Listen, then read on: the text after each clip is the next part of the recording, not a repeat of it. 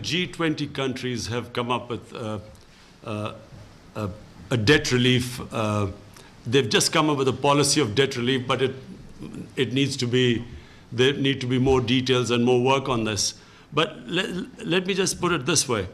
A lot of the developing world faces the situation where, because of their debt servicing, their fiscal space has contracted. They don't have enough space actually to cope with this challenge of health facilities, because the biggest problem caused by COVID is it's overwhelmed the health facilities, the hospitals.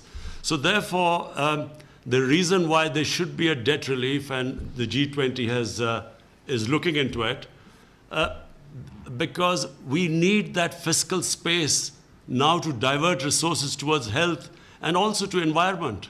And unfortunately, right now, that space is not there.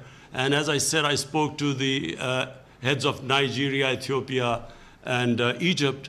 All of them face a similar situation to us.